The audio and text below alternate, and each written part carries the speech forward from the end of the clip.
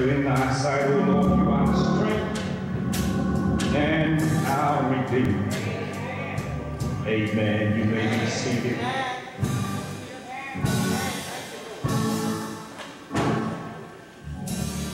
All of thee, church and I cried,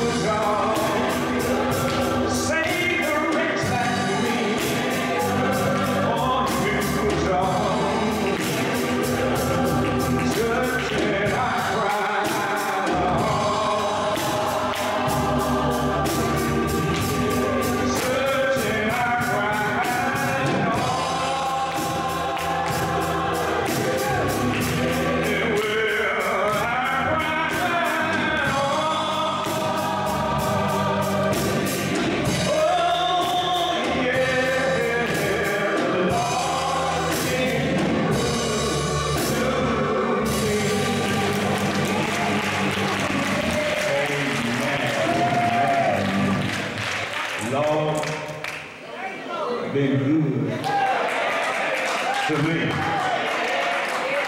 don't know about you. I don't know what you've been through. Some of you possibly ain't been through that. But the Lord been good to me. And I think every child of God ought to have a testimony about the goodness of God. Y'all hear me? You ought to have a testimony. Amen. Because he didn't have to do it, but he did. Grandma never said he woke me up. Didn't he do it, y'all? Then he made our way to the house of prayer. I refuse to sit down on the Lord. Amen. I have a reason that I'll share as I approach the message this morning. When you think about where God has brought you from. 33 years ago, it's been 33 years on the third Sunday in August that I stood here before this congregation at the Avenue Church. 33 years. In the beginning of my ministry, in the life of the former pastor in his sickness and finally passing on, I carried on for him before he died. And now it's coming up to how many years of pastoring, y'all? 31 years. Some of y'all have to think. But there ain't been no bed of roses. And you said, well, I don't look like what I've been through. Thank God for God. Amen. 33 years ago, being worthy, I had ways I can make a wave any way I want. I can wear my hair parted, unparted, but now I'm wearing it departed. 33 years ago. And I cherish every moment. I wouldn't be who I am if I hadn't been through what I've been through. And I don't mind saying it, most time out of those 33 years of standing here, I had a beautiful lady by my side.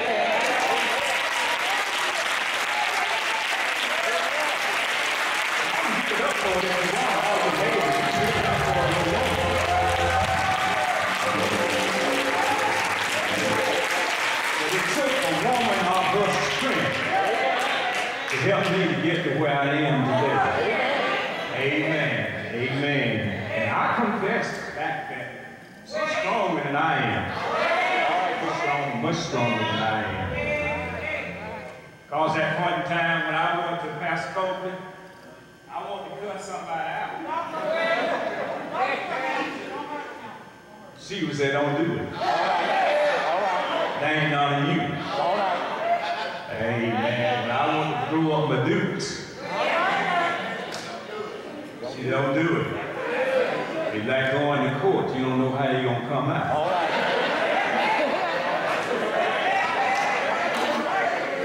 So since then, I did like the governor said, I started wearing my stuff.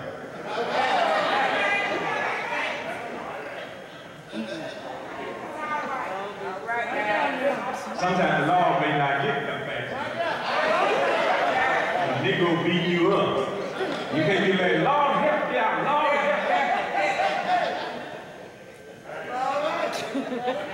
I know how to get y'all.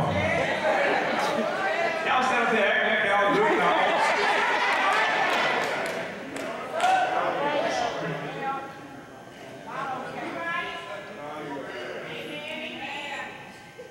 But this is the day that the Lord has made. And my job is to rejoice and be glad in it. Always honor, give praise to my young son, Pastor Copeland, for dropping in. Amen. He got along there, hearing him. I admire him so much with his energy. I was with him one night in revival last week, and I looked at them guys to see how they preach. I didn't get tired of it. All right now. Went to Riverdale, Pastor Neil preaching. I didn't get tired of looking at it. All right. A lot of energy. But I'll just wait on them. When they get to the point, they'll do just like I am. They'll start standing right here. I call your attention.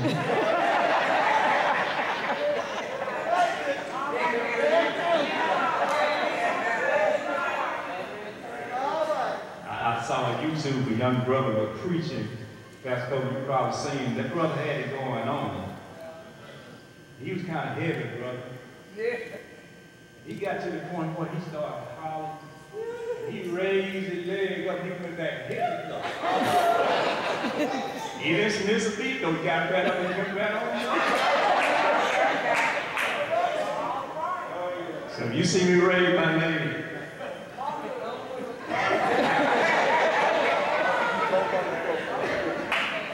Okay. Preaching time. You know, laughter is medicine. Some of you so sincere. I have fun in my ministry. When I was in the world, I had fun. And I'm not going to deny myself for having fun in the body of Christ. I want to talk today from the book, Old Testament book, Haggai. As many of you may not be familiar with it, but it's relevant for this time. Haggai, that's what the book is called, the book of Haggai, and he called himself the prophet Haggai. When you look at that, the breakdown pronunciation is H-A-G-E-Y-E. In the pronunciation of that prophet name. Old Testament, minor prophet, Haggai. I'm going to read, beginning at chapter 1. It is a 2-chapter book, and consists of 38 verses. Haggai is next to Obadiah. It's the shortest book in the Old Testament. When you read Obadiah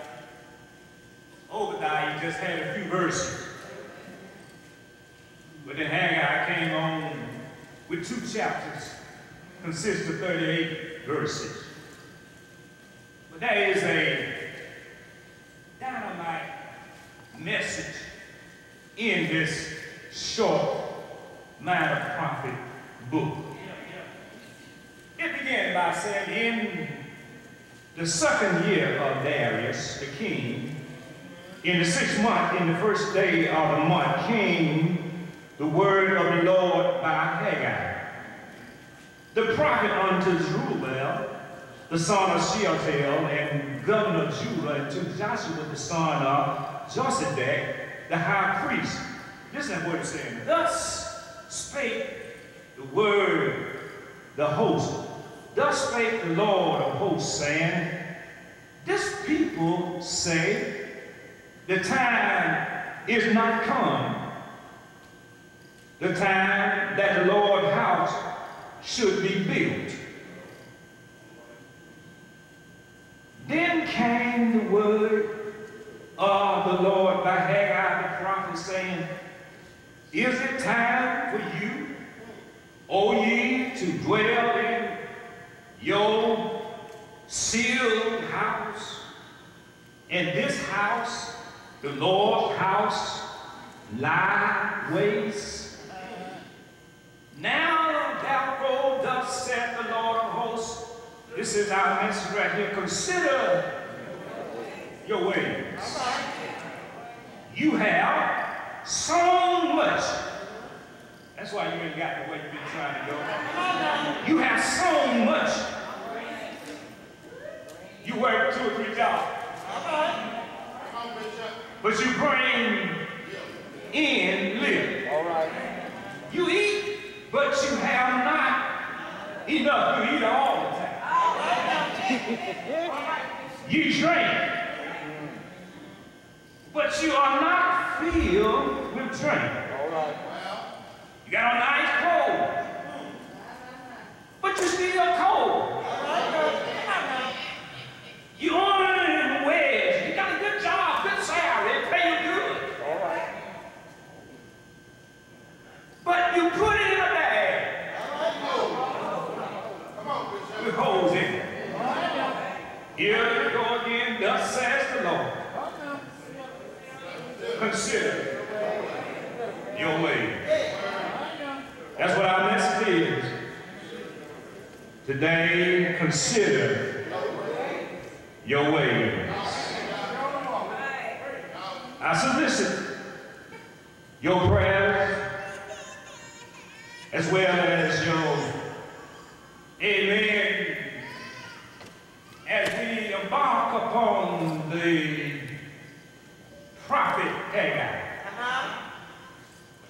As he talked to the people of God about the thing that they was doing and not doing. Consider your ways, said Haggai, as he addressed God's people who was constantly neglecting the building of the Lord's house. Now you say, I hear you say it in your thinking process, what does that have to do with modern day time? We not in a building mode of a building. But your life ought to be a building.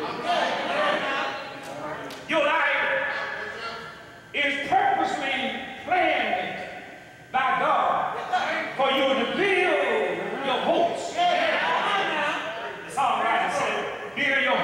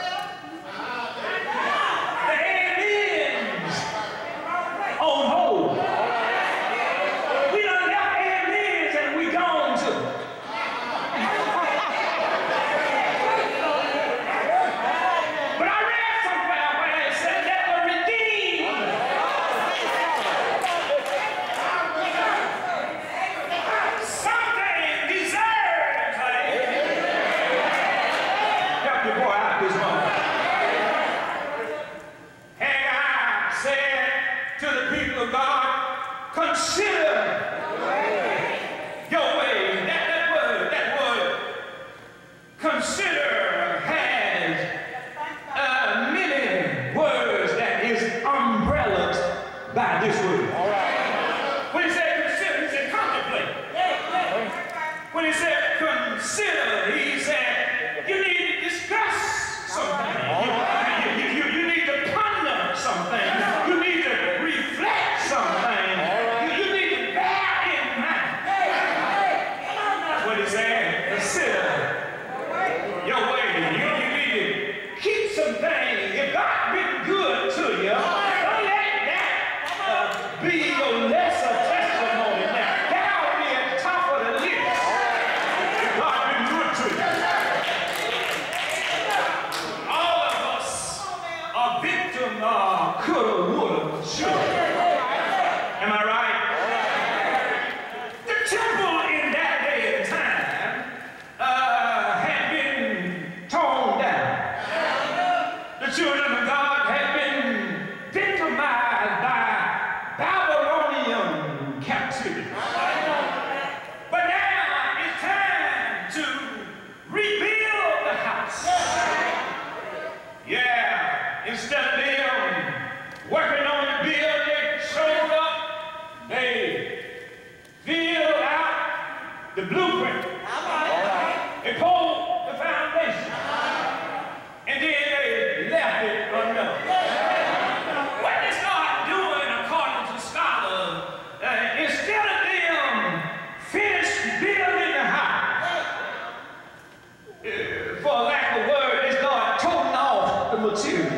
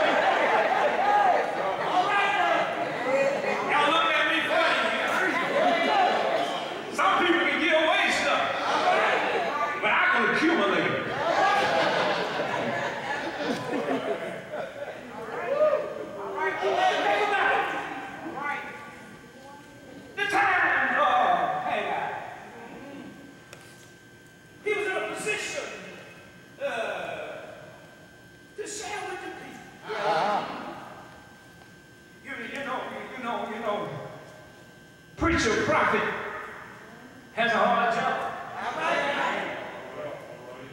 He can preach, he can prophesy. But a lot of the folks in the congregation refuse to prophesy. They deny the preaching. They still say, I'm going to do what I want to do. Or I'm going through the motion, and I can understand Hosea, Joel, Amos, Obadiah, John, Mike, Nahum, Rebecca, Zephaniah, exactly right. All right. I can understand being messengers. They was called mind prophet. They were called mind prophet because of their mind writing. All right. But each and every one had a major message. Whenever your man of God shows up, don't sell him short. Because his message is still major. It's still relevant for this day and time. Tell people to consider your way. Maybe you need to pause and check yourself. Yourself, right yourself. You need to check yourself. Yo, criticizing folks. You need to check yourself. You ain't all that bad. But you got no room to criticize. Then you do the compliment. Every time God needs some encouragement. This is what this prophet was trying to tell the people of God. If you want to be encouraged, build the house. All right. If you want to be a do-right, build the house of the Lord. Because God will get glory out of it. And when God look at you as your personal house, this old house you live in, God don't want you to mistreat his house. All right. Do y'all hear what I'm saying? But many of us, we are damaging and destroying the house of the Lord. Red Ware said God don't dwell in no unclean temple. You got your house, your dwelling place all fixed up. But you living like, hey, in a fixed up house. That's what happened to the children of Israel. They started living large in their personal home. In that day and time, paneling and ceiling was for a rich man. But all of them had their house. You can go to Deacon Joe's house. He got his paneling all in every room, even in the ceiling, all fixed up. But the house of the Lord is left in room. God didn't get no glory out of that. All right. You know, we as people of God, your church house ought to look better than your house. Let me say that again. I know you manicure your lawn, you paint your house, you fix up your house, and let your church house look like a bomb.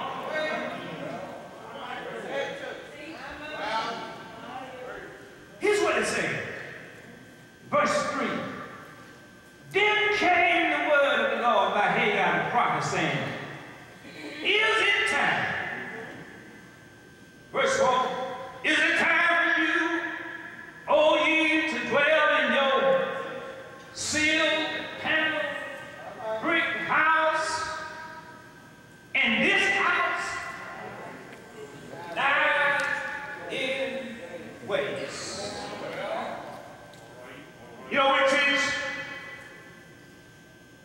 bring your tithes, your offering to the storehouse. God says, see will not I open the windows of heaven. He even says, slice. He said, I'll pull you out. He said, prove me. Try me. See when I do that. But many of us, we're robbing God. Robbing God. That which Malachi asked the question, will a man? I know y'all get quiet when you go talking about your responsibility. But God get glory out of seeing his house built and how it's set in the community, and others see, oh, I love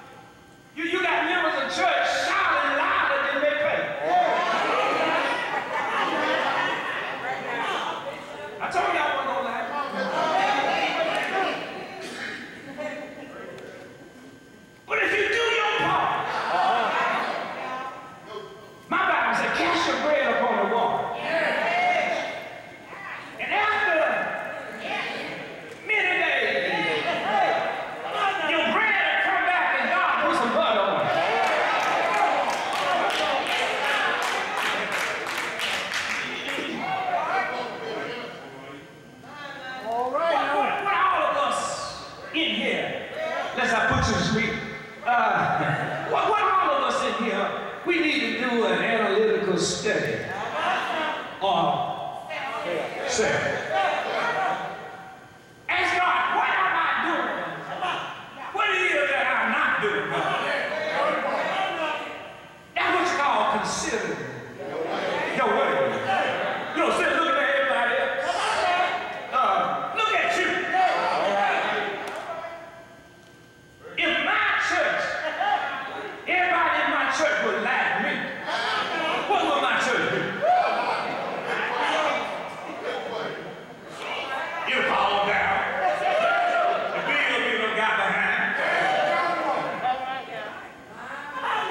We've been back in this building a year and a half. We did not allow the pandemic to shut us down. I'm not talking about what I'm talking about. Continue your way. You did everything you want to do besides church. And those who were faithful struggled to make sure the church kept on rolling. You have the audacity to say, all they want is my money. Georgia Power get it. The Lord get it.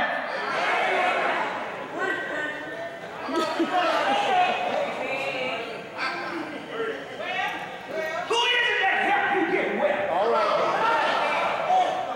It's God who helped you get well. It looks like to me you ought to be enough of a person to give God back to what you helped you with. You know something else? I'm moving on.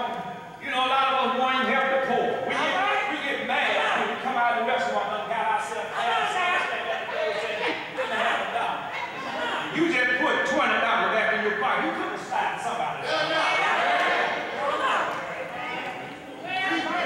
When you give to the poor, to the Lord.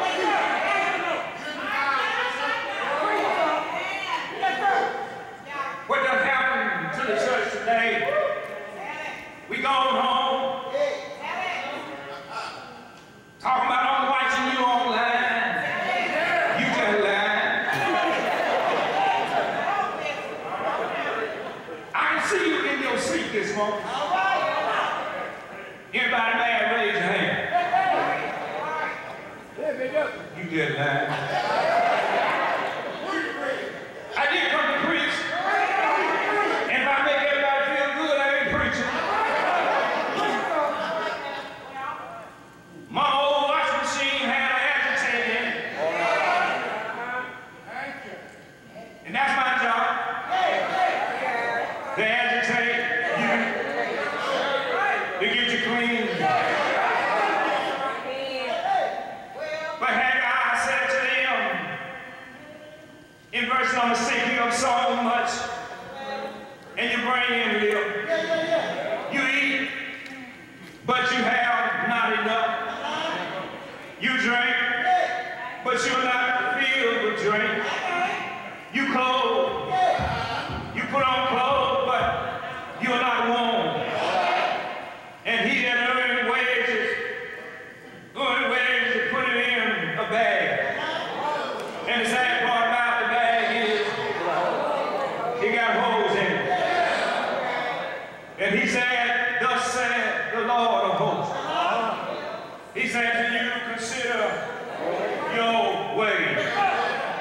But he said, I'm not going to stop here by saying to you, consider your ways.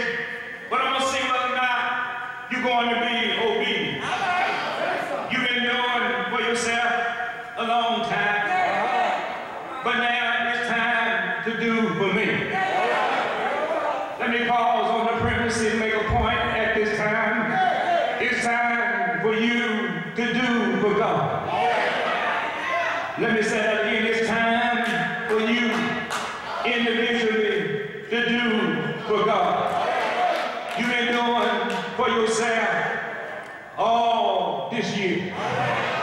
Some of you have been in hiding all this year. But then you wonder why you're not being productive. Because you left the Lord out of the equation. But I hear in the lesson, in verse 8, it said to them, you need to go up to the mountain and bring some wood and build the house. Here's what God said, if you go and build the house, I will take pleasure in it, and I will be glorified. If you want God to be glorified, do something for the house in which you live in. You need to build the house of God that you live in. Why? Because somebody is watching you on the job. Somebody is looking for a way out. You need to build the house. Verse 9 says, you look for much, and lo, it came to live. And when you brought it home, I blowed on it. Well, you may be mad at God for blowing on some stuff that you tried to keep. You wonder why things, materialistic stuff, start going out of your hand and going out of your house. It's simply because God done blowed on you. You said to yourself, why am I not prospering? You are not prospering because you done left God out. But what you need to do, my brethren, is bring the Lord back in the midst of your project. Whatever it is that you are doing in life, you need to make sure that God is in it. I often say so many times that if you're in something and God is not in it, you better get out of it, because you're not being productive at whatever it is that God is not in. But I thank God for His Son. You understand? This Old Testament prophet, Haggai, and he proclaiming God's message. But I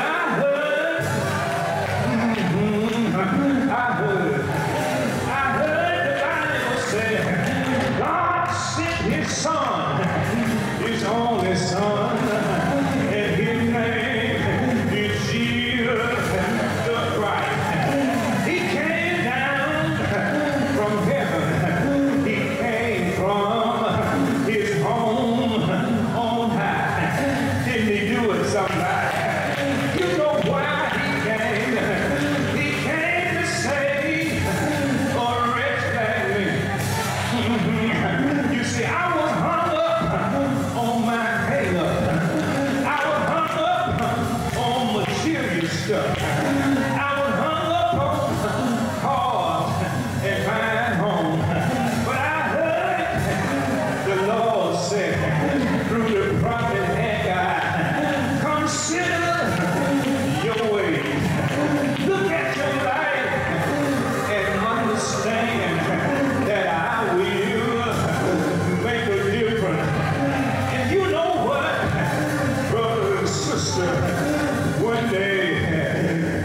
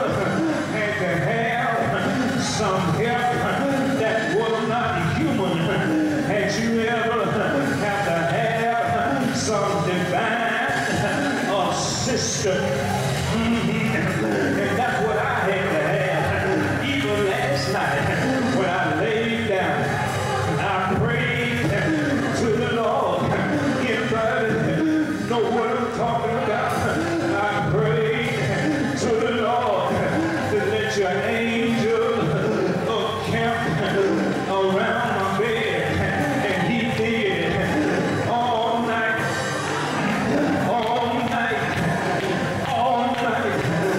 while I slumbered and slept in the image of death. He allowed his angels to encamp around my bed. Do y'all hear what I'm saying? This morning, that same God, that same angel had been there all night. He didn't let no thief or robber to come in. He didn't even allow death to come in. But I said, y'all don't know what I'm talking about. This morning, he touched me. I said, he touched me. My eyes came open, and I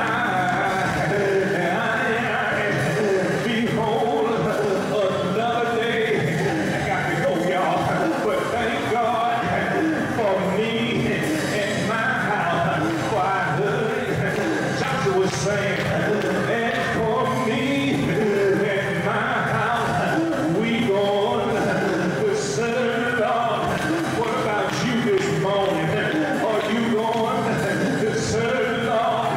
Or you just going to go back to your house, sit in your house, watch that one-eyed monster football, get removed, just sit down, looking at fictitious thing is still rising up, going to the convalescent home, going to the hospital, praying for somebody. You don't hear me. I'm glad that God made me.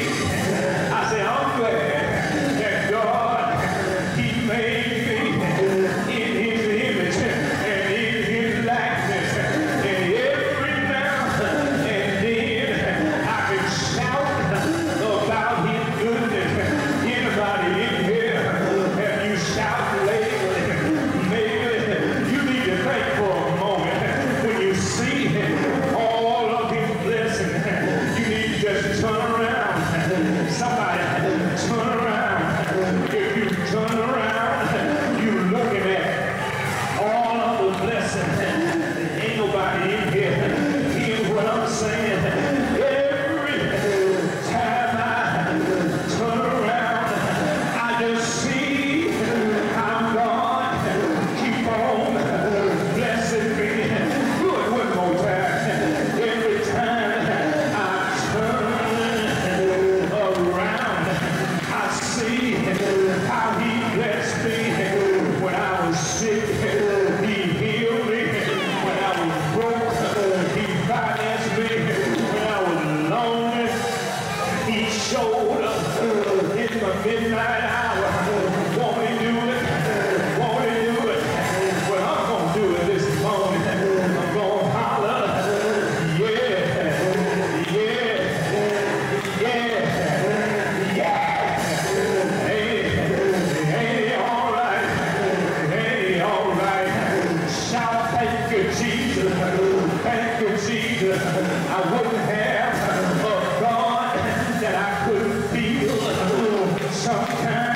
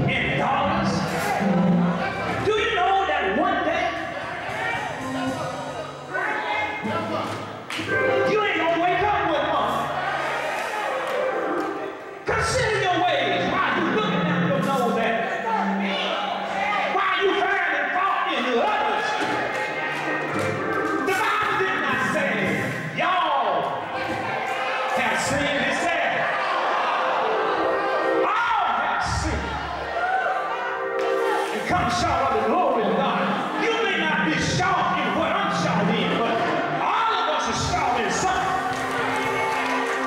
And you know what we need to do? I know you're scared now. You're scared now. You're scared now. We need to start just embracing each other.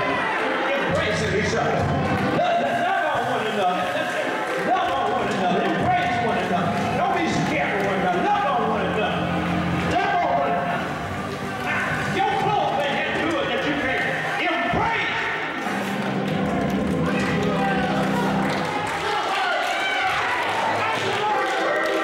Consider your way.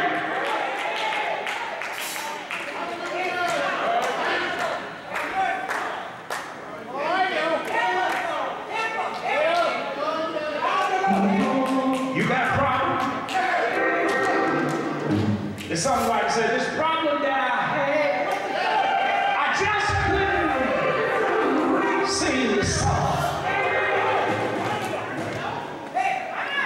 Too many bipolar folks call themselves Christian.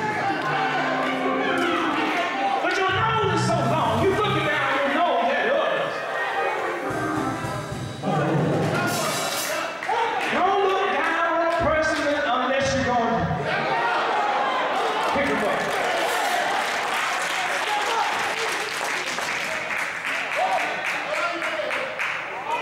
I don't mean to hold you, but I need to share this. And I don't mean to be personal. I shared in my Bible class on Monday night because it was heavy on my heart. I was coming down the road from Warm Spring on last Sunday. There was 2 cars ahead of me. And there was a 3rd car ahead of those cars. And there was a man driving. His car was going all over the road. All the way from Warm Spring to Manchester. He was all over the road. And I said, something wrong. Something wrong. This man finally got to the driveway of Roses. And he ran over the curbstone, drove into the place and parked. I pulled in behind, but everybody else kept going. But everybody was calling the police. I didn't want to call the police. Somebody needed it.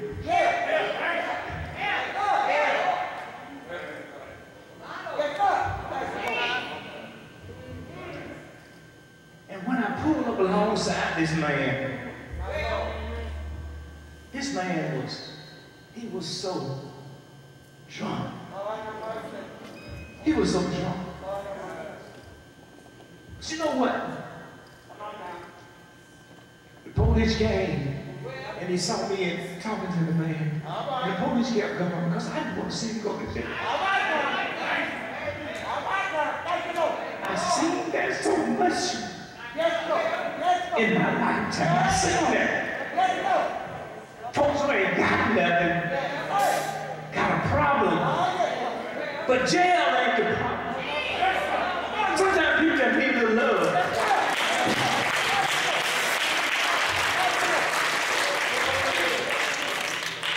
He was smelling bad. He couldn't hardly walk. He was at fault. I had to grab him, put him in my car. My car ain't too good for somebody. Took the man home to a place of safety. But I thought about, thinking what I thought about the man on the Jericho Road. How the church folk passing by. And the Samaritan came on, picked him up, bound him up, put him on his beach, took him to the hotel, and paid him up. But then it came to my mind, I looked at the church today. Everybody in the church, you can say what you will of me. You were drunk on something. You got some kind of problem. And you say, yeah. This man couldn't hardly stand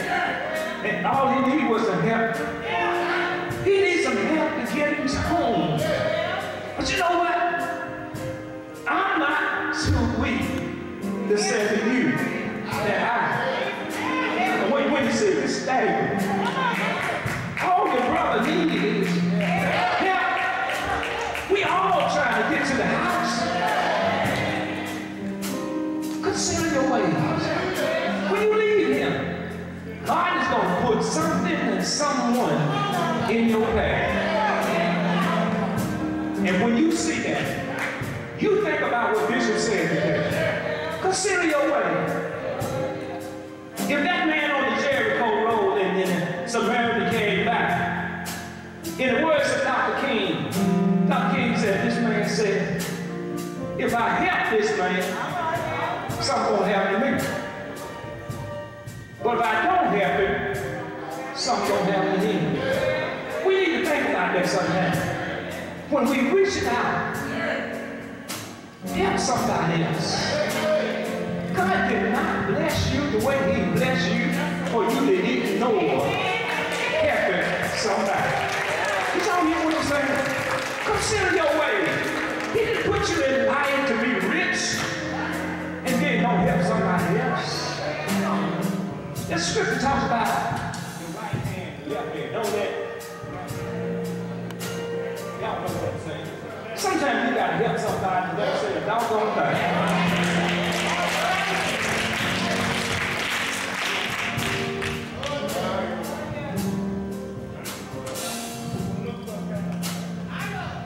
I'm trying to let you go. Y'all see us together. Thank God for Christy, I know. And y'all see us together. Come on with me, man. Come on with me.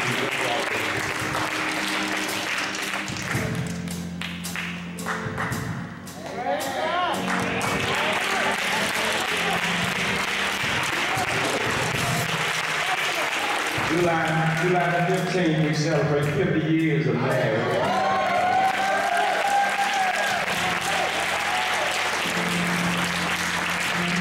I want to say to my wife in public, I love you. I ain't never gonna do that. Can't do too much.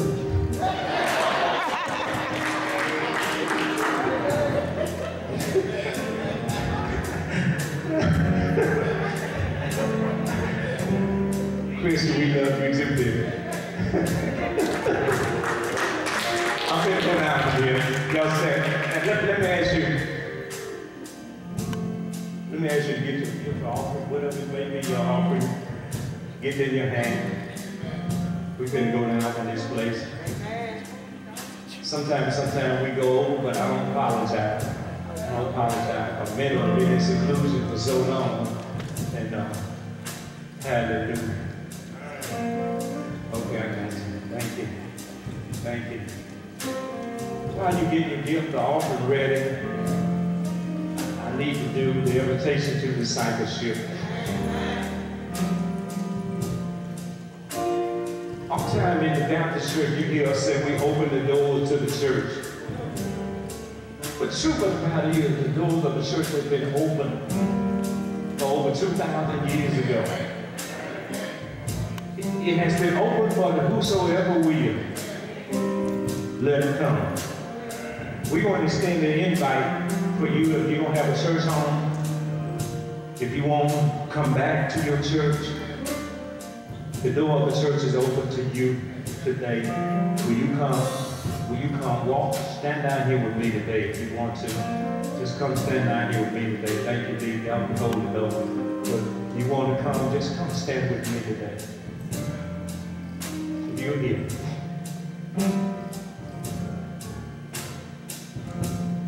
Take me back, wanna go back.